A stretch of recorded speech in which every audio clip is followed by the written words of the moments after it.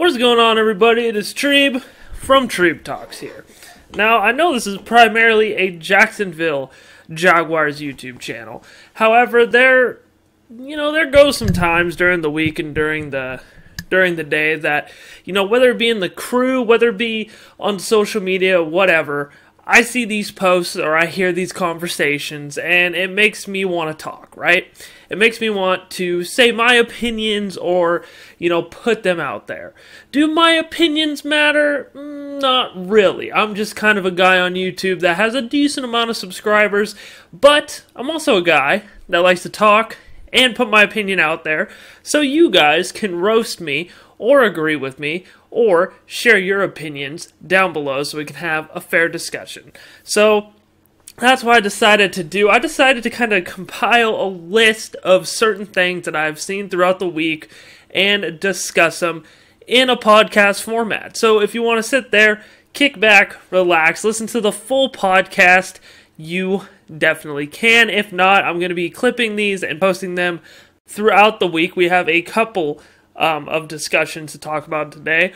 One, for example, is Sam Darnold. Is Sam Darnold a bust? Is he going to work out in Carolina? We also are going to be talking about Tim Tebow making his NFL return to the Jacksonville Jaguars to play the tight end position. And we're also going to be talking about this guy on TikTok that I saw in his hot takes and whether I agree with him, whether they're ludicrous, and all that in between. So without further ado, ladies and gentlemen, this is the Treeb Hot Takes Podcast, Episode 1. So obviously, to start off this podcast, I decided to start off with the one and only piece of Jacksonville Jaguars news that we have on today's episode, and that is Tim Tebow signing on with the Jacksonville Jaguars. Now, this has been rumored now for a couple of weeks. Right, it's going to be a long podcast now, so I'll be talking at you guys for a bit. So I'm going to be drinking some Gatorade, and I'm going to be smoking, so you guys are going to just have to deal with that as well. But the Jaguars signed Tim Tebow to play the tight end position. Now, originally when this got reported that Tim Tebow was coming to Jacksonville, I thought he was going to come on as a coach, coach with his old college head coach in Urban Meyer. But he actually got a workout. And he decided that, you know what, we need a tight end. We didn't draft Kyle Pitts. We didn't draft any other tight ends. So, you know what, why don't you come to town and be our starting tight end?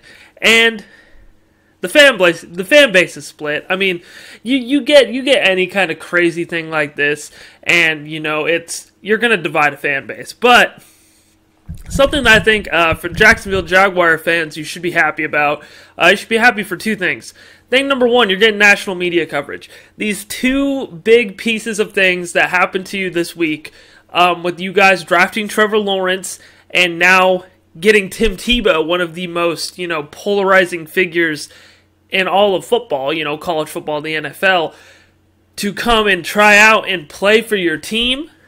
Like, that is big news, and the Jaguars are such a, small market team, such a lower, tier team as far as getting national media coverage. I don't think the Jaguars have had a Monday night or a Sunday night football game since 2012, and that is absolutely ridiculous. This is what this does for you. I mean, with bringing in Trevor Lawrence and bringing in a character like Tim Tebow. And Tim Tebow's not a distraction, you know what I mean? And it's not like the Jacksonville Jaguars have a elite tight end room to where you can really scoff at this and say, well, that's really a slap in the face to James O'Shaughnessy, isn't it? Because it's really not, it's not a slap in the face to James O'Shaughnessy, because there were, NFL scouts out there that thought, Tim Tebow graded out as a better tight end than he did a quarterback coming out of college. It was Tim Tebow's decision to come into the NFL and play the quarterback position. I remember when Tebow came in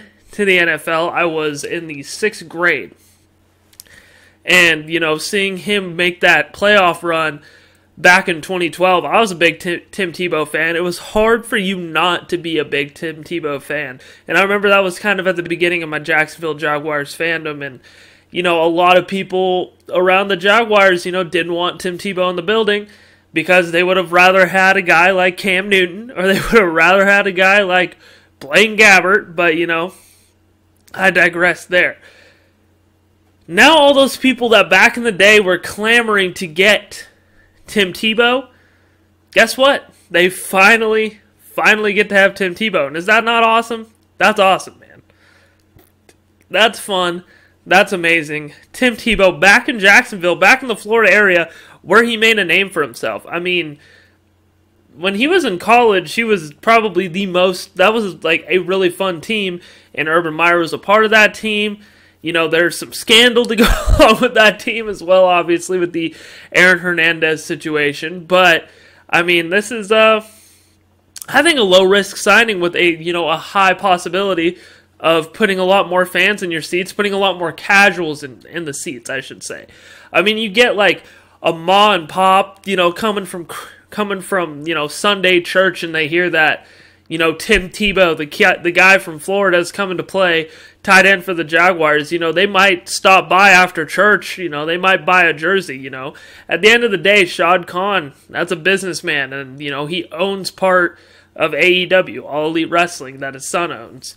And, that's the entertainment business, so I could definitely see, the marketing and the entertainment factor as to why the Jacksonville Jaguars are going to try and bring in Tim Tebow. And it's not like the Jaguars have any remarkable tight ends in the tight end room right now. So, you might as well give him a chance. You might as well give him an opportunity, a fair shake. And, when they start selling Tim Tebow jerseys, there is a lot of potential there. There's a lot of potential there that Tim Tebow jerseys, they might outsell Trevor Lawrence jerseys. Like, that's how big of a name Mr. Tim Tebow is in the Duval, Jacksonville area. So that's going to be very, very exciting to see. And I'm excited to see how it pans out. It's a win-win situation for the Jacksonville Jaguars, in my opinion. It's a win-win situation for Tim Tebow. I mean, the guy's a competitor. He wants to play sports, and, this is the best in he has to have another opportunity to play sports at a professional level. And if he has to convert to the tight end position, then so be it. And if he's willing to do that for Jacksonville, and he's willing to do it for his old coach in Urban Meyer, then he's going to do it. And, more power to him. More power to him. Now, if we go back and we talk about the date that this happened, the news kind of broke around the draft. So around the day of the first round of the draft was when, people were starting to figure out that Tim Tebow is going to be trying out and try to play tight end for the Jacksonville Jaguars.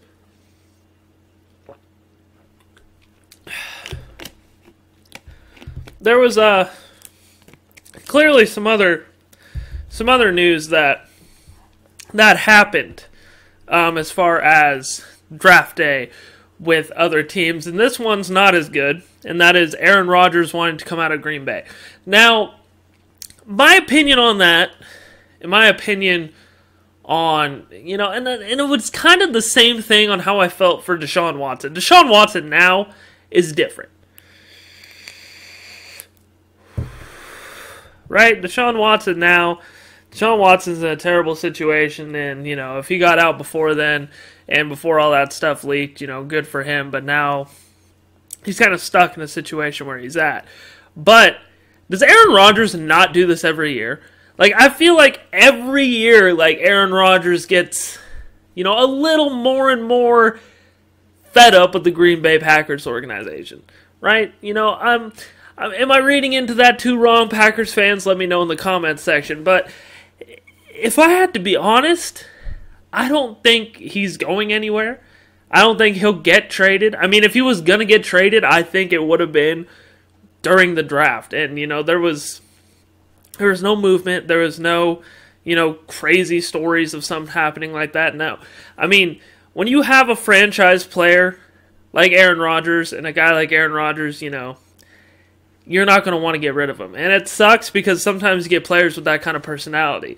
And, Aaron Rodgers is a guy that abandoned his whole family, right? So, you can imagine that he's not a guy that would be too good to leave the organization that drafted him and gave him a chance. He wouldn't be above doing that, you know what I mean? But I also think there's a line to where you're kind of in the best situation that you can be right now. And all the other teams that have like a lot of great talent, already kind of have their quarterback situation figured out for the most part. And that's what a lot of these, I think fan bases need to be a little bit more realistic, right?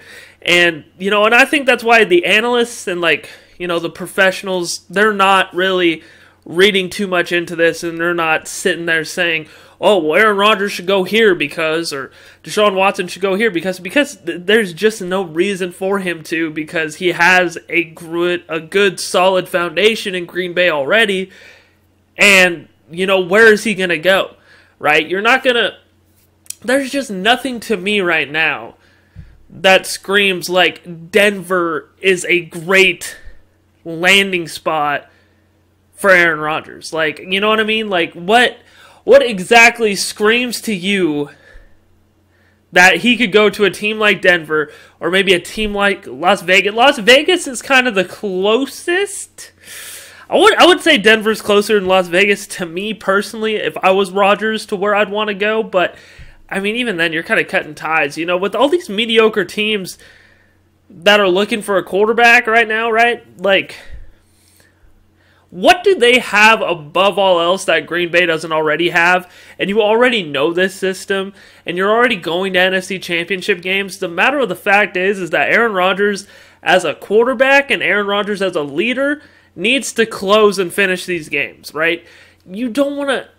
I wouldn't want to, go and play for another team that, has less than what they have, and like I said, if I had to pick a team that is most realistically a fit for Aaron Hernandez, I was already back on the Tim Tebow stuff, Aaron Rodgers, I would say that would be Denver, because I do like Denver's weapons, and I think Melvin Gordon's low-key like a top 10 running back every year, but I mean, even then, you look at those weapons, and they're kind of young, they got some Butterfinger problems, and I mean, you got some people on the defense. Von Miller's obviously going to be, an appealing piece all the time, but I mean, that's about it. I would just say, like, you see Rodgers do this almost every year. You see Aaron Rodgers kind of get sick of where he's at, kind of get fed up with the situation every year, and I think everybody's kind of they're reading too much into it, and I don't think he leaves Green Bay. If I had to give a team that I think he fits the best into, would be Denver, but again, I think if I was Aaron Rodgers, I'd rather stay in Green Bay than go to Denver, because then you play Patrick Mahomes twice a year, right? In the NFC North, you're the kings of the NFC North right now. What? You play maybe a Justin Fields twice a year now. You play Jared Goff twice a year. You play Kirk Cousins twice a year. I mean, you're in a way better spot to win and to keep going to these NFC Championship games. You just have to close the deal and actually win it with Green Bay. You know what I mean? Like, there's absolutely no way for me that Green Bay isn't the best spot possible for Aaron Rodgers. I think if Aaron Rodgers is leaving, he's retiring. I mean, there's no way, that he would test his luck somewhere else, I don't think. Now, speaking of a couple more quarterbacks, and I just, I want to get into two specific quarterbacks, right? Most importantly and most notably, one quarterback by the name of Sam Darnold, right? Now, I have known Sam Darnold was going to be garbage from the jump. And I will not backtrack that. Like, I have been getting into arguments with the crew in the crew chat, and, Larry says he's average, Barnes says he's average, me and Cole says he's garbage, right? There's just nothing to me that he does at all with, being a top 3 draft pick. I get, right? I get the whole point of him playing for the Jets, playing in a really bad situation, but when you were supposed to be the best QB of your class, right? And you're supposed to be, this great next level quarterback, you should elevate your play despite everything around you, right? That's what all the great number 1, number 2, number 3 overall quarterbacks do, and if they don't, they're bust. That's how it goes. Is that not, like, the case for all these quarterbacks? And I don't know why everybody wants to give Sam Darnold kind of that pass. Like, he was in the most impossible situation of all time. Like, he's going to suddenly go to Carolina, and that's going to fix everything, right? You know, like, Carolina's a pretty solid football team right now. I mean, they got Christian McCaffrey, DJ Moore. They have a pretty decent defense and a pretty much decent wide receiver core. So if he does not succeed, which I still do not think he will because he is not a good quarterback, I still think they go 4-12, 5-11, right? They're going to lose because of Sam Darnold, and if they win games, they're going to win in spite of Sam Darnold. This is a team that could go 7-9, 6-10 next year, but that is on the back of, you know, young defensive talent that they have brought in to play for this Carolina Panthers team, and with Christian McCaffrey being the game's best running back, best versatile player probably in the whole entire league. Has nothing to do with Sam Darnold being there. And I think with Carolina being a team that was picking at number 8, and you had an opportunity probably, you know, seeing how this draft fell out, to get a guy like Mac Jones, who I think, being in Carolina's system, right, would have had an opportunity to be successful and to be a good quarterback. You had a guy like Justin Fields as well, who I still think, you know, if you sat him behind Sam Darnold, and, you know, he learned the ropes. And this is a guy that probably could have came in week 6, 7 and been a better quarterback than Sam Darnold.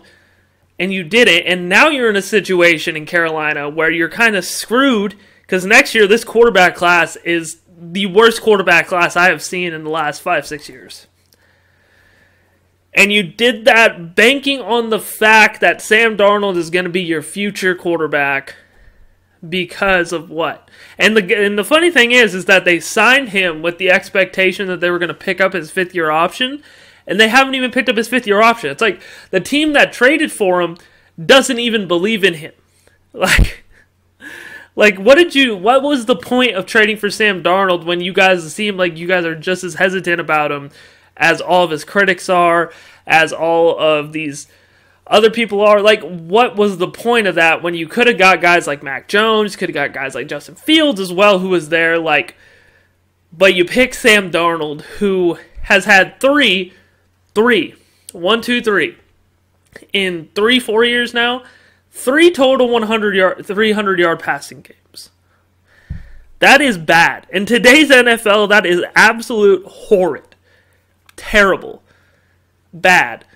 And you just better hope that, like, these problems were getting masked totally by a terrible offensive-minded coach, by a terrible offensive line. You better hope that all those problems were completely because of that and has nothing to do with how Sam Darnold is a quarterback.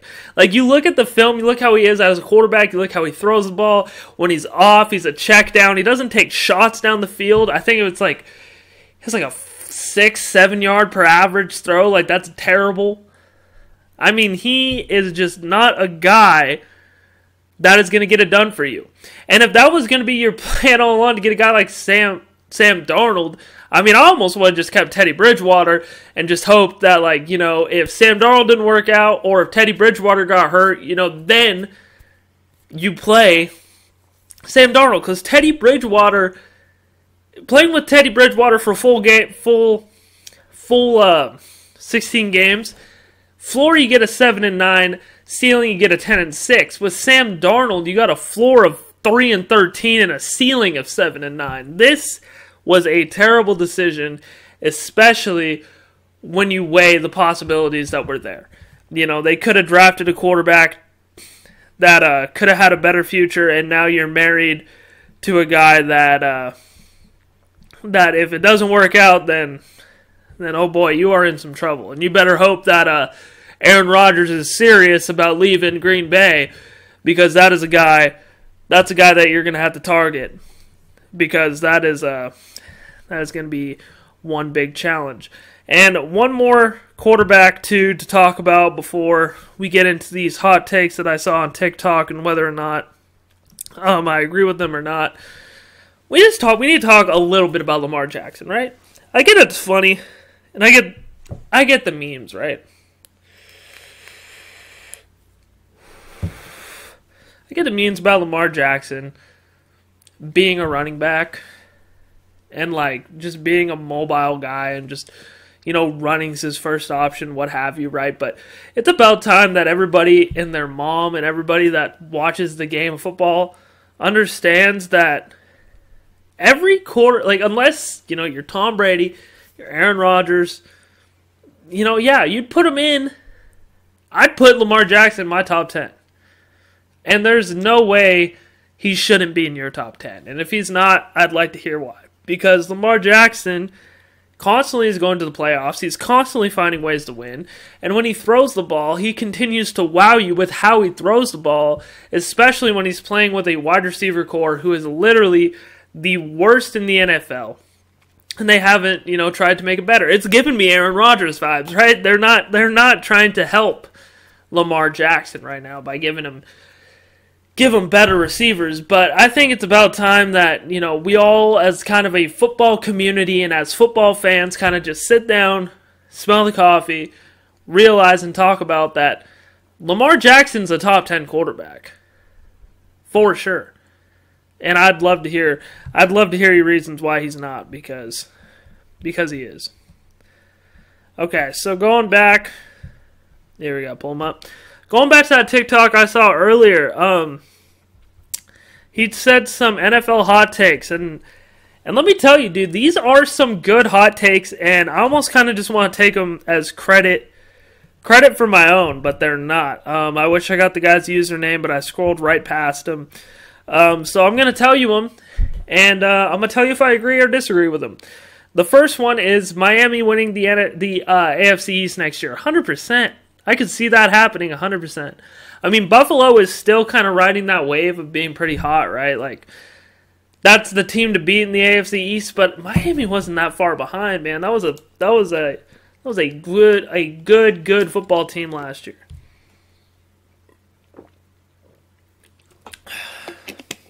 Not to mention, Miami probably had the best draft class this season, so I could see that without a doubt. Miami winning the AFC East, 100%. In fact, I'd put money on that. I'd say that's true. I would say that's true. I love Miami winning the AFC East. Let's book that. Washington having the best defense next year. That's another good one. Chase Young is going to develop into a top 10 pass rusher next year. They've put so much draft capital into this defensive line that's going to continue to get better. And I can't wait to see the development of this team, right? It's going to be exciting. It's going to be awesome. And, I agree with that, too. These are hot takes, too, because that one's kind of the first little hint of spice you got, right? Because Miami was a little like, okay, I can see that. Miami, I mean, with Washington having the best defense, that's a little hint of some spice right there, right? That's some spicy takes right there. And if that's something that you want to say as a hot take, I can get down with that because I think they're definitely going to rank amongst the top 10. Being the best, though, we'll see because they have potential. It's there. It's definitely there. I like that one. And the final one is another one I really do like because this goes back to kind of what I was saying with Sam Darnold, is the Jets will be the most improved team next year. I really like that, especially with only having 2 wins next year. It's going to be hard for them not to improve overall. I think the Jets are going to have, Sam Darnold's best season as a Jet was 7-9. Zach Wilson's first season as a Jet is going to be as good, if not better, than Sam Darnold's first year with the Jets. And this is where it's going to happen, right? This is where, you're really going to try and see how good or how bad Sam Darnold is. Because Zach Wilson's going to come into the same organization that is garbage. And he's going to play really well. Because I really like Zach Wilson. And I think he's going to do great things for this organization. Do a lot of great things for the Jets as well. And it's going to be kind of a flip of the switch moment to everybody that thought Sam Darnold, is an average guy. Hasn't been put in a good situation. When he is 0-5... And Zach Wilson's sitting at 3-2, 4-1, because that kid is a dog, and he's going to be in the same situation that Sam Darnold's been in for the last couple of years. I love that prediction. I think they win 6-7 games next year under Zach Wilson.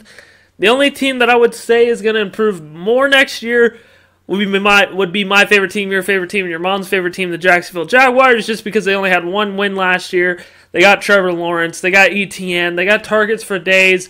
The only really big glaring hole for them is the defense, but the Jaguars only won one game last year. I would say if they won 6, then that's a big improvement from last year. So I would say, yeah, the Jets and the Jaguars definitely both have, potential to be the number 1 and the number 2 most improved team in the NFL next year.